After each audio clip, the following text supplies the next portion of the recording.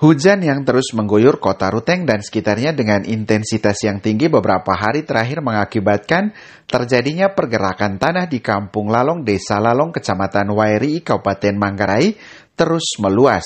Pemukiman warga pun terancam longsor. Salah seorang warga pemilik lahan, Ferdinandus Boni, menuturkan tanah bergerak yang terjadi sejak 2 pekan lalu itu telah menggerus areal dekat pemukiman warga.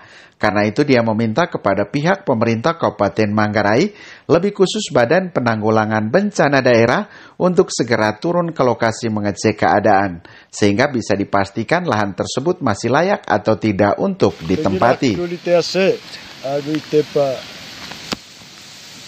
Ngoe kita raku, mai kita kabupaten, pemerintah kabupaten lemai, lebih khusus kita iset penanggulan bencana alam, kurut lelo kita keadaan tanah raku ho lise.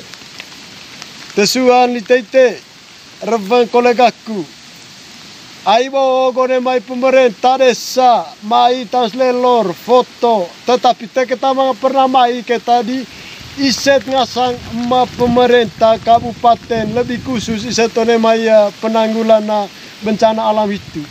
So kita ya menurut isena tanah hodaku. Mai kita turun tangan sise lelol mata suha dise. O cokaku layaki ko cokaku nganceng kain nook.